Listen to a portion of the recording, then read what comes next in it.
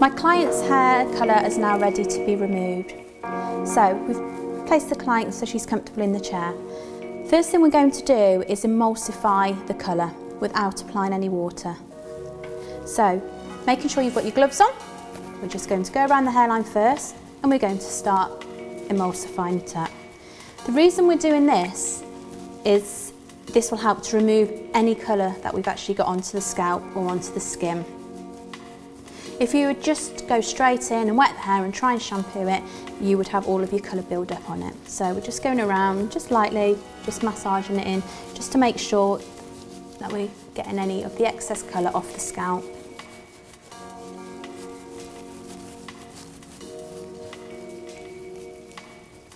Okay.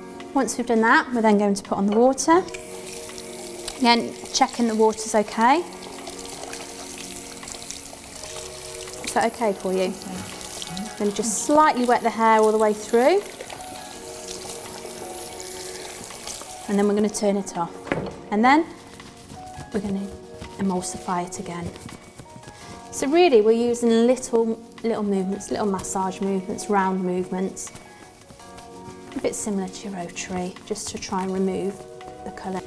All colours have the shampoo built in as part of their ingredients. So this is why it will start to foam up and act like a shampoo.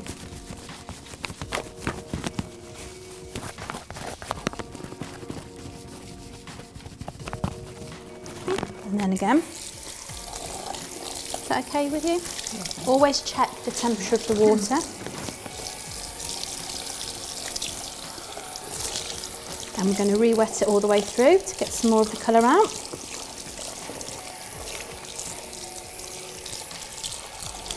Turn the tap off, and then we're just going to go over it again.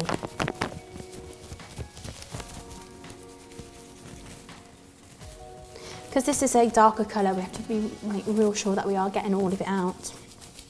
Also, if we do miss any of the colour product, the hair can actually continue to develop.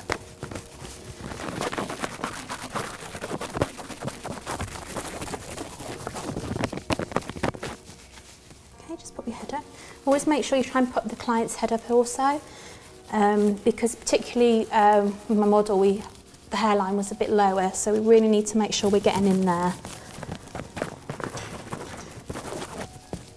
Okay, just put your head back again, please. There we go.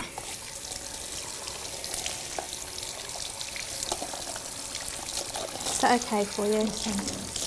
It is a bit more difficult to check the water temperature when you have got gloves on. So always just, always ask your client first as soon as you put the water on.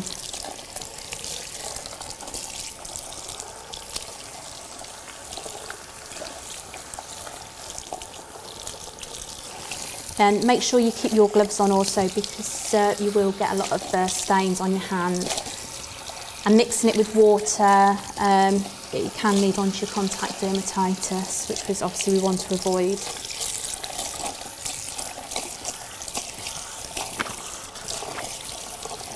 I'm going to turn that off again, and then we should just hopefully just give it a final run.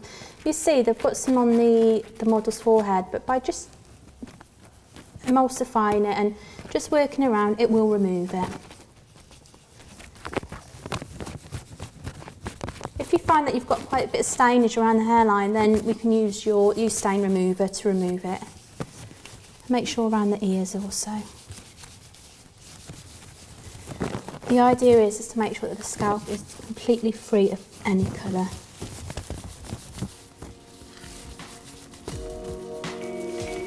Just put the head up again.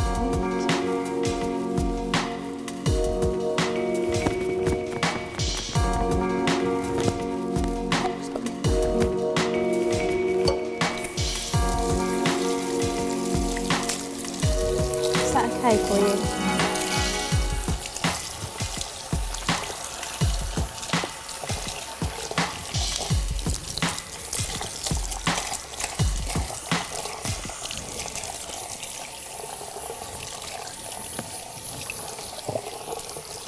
So we're having a really good rinse through. Actually it. So make sure all the colour is removed and that the water is actually running clear now.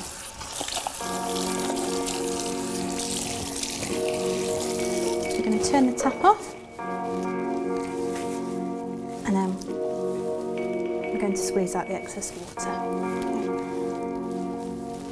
At this point you can actually remove your gloves if you wish. Then going to use we're just going to do one light shampoo, using our effleurage to apply the product evenly, and then your friction. And this will also make sure that you have got every bit of colour off. Taking it right down.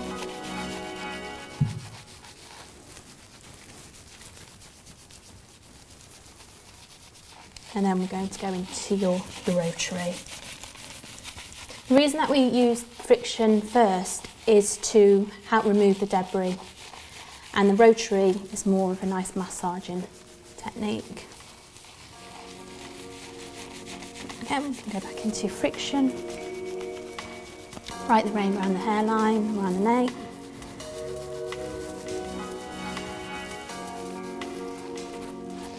And then finish with a bit of your effleurage, your stroking movement after. As you can see, some of the colour product has come out again due to the shampoo. Is that okay for you? Mm-hmm. And now I'm just going to do our final rinse.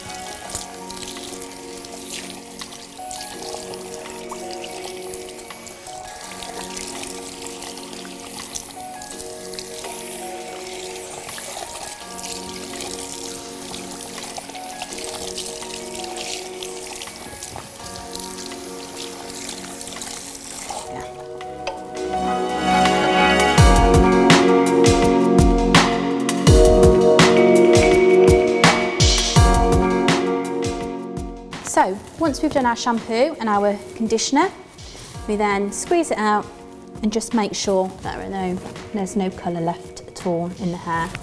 You can just do that by just having a quick check around the hairline.